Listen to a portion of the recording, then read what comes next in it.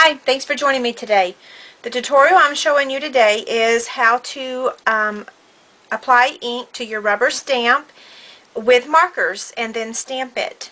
It's going to be a super quick tutorial. These are the markers that we're going to use. The stamp set that we're using today is in our Occasions mini catalog, and it's called Live Your Dream. Beautiful set. Okay, the reason I have the rubber bands on here is so that visually I can see that that's the brush tip in. We have the fine tip, and then we have the brush tip, and when you're applying the ink to your rubber stamps, you want to use the brush tip.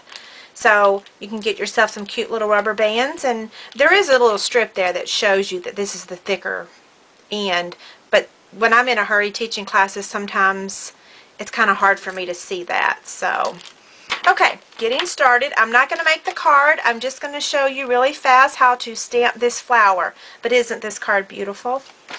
Okay.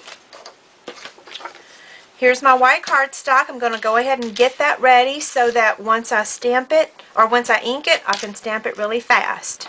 Okay, using my pretty and pink marker, I'm going to brush, and you kind of have this at an angle.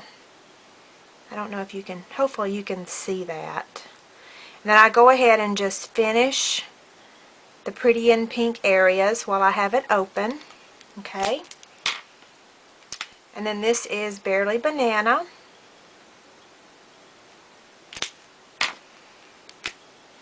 And then this is Certainly Celery, one of my most favorite colors.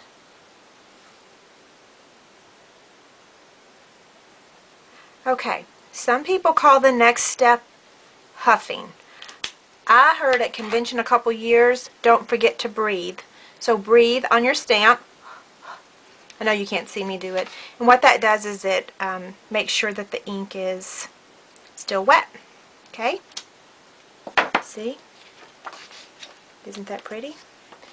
Now, if I were going to finish this card, I would just get this stamp and stamp it right in the middle, and it would be done. Okay, thanks for joining me today. Bye.